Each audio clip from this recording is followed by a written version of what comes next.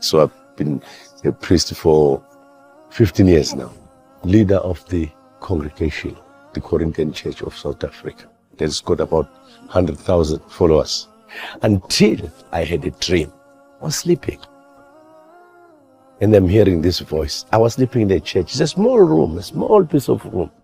Then I heard this voice. It says, tell your men to wear white kurtas. Kurtas. I said, oh, Muslim head. Then I said, it's just a dream.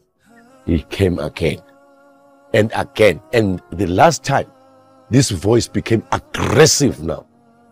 Tell your men.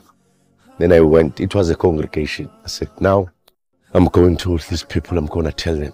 Let them believe. Then I went there. Then I told them.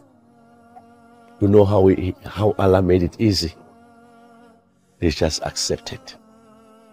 All of them. Then when the next meeting came on the next congregation, everyone was wearing it. White kurtas. And all those they accepted. They accepted. 3 months ago, I made the shahada in the church.